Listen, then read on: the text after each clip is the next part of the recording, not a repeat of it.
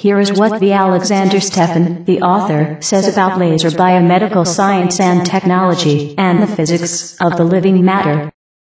One of the greatest impacts of the research in genomics may prove to be an entirely new approach to biomedical science and technology. In the past, researchers studied one or a few genes at a time. With the whole genome sequences, they can approach problems systematically and on a large scale. Currently, all the genes in the genome can be studied, as well as how tens of thousands of genes and proteins work together via networks to orchestrate the physics of life. The medicine has now entered a new age, whereby the patient's genome will be of the utmost importance for optimal healthcare, preventive, therapeutic, diagnostic, and clinical.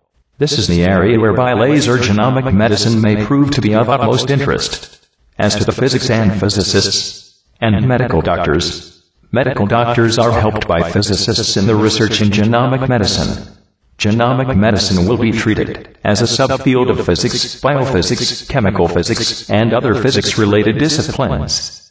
New fields of physics are being developed: genomic physics, neurophysics, and stem cell physics. Biomedical science and technology has undergone fundamental development in the last few decades.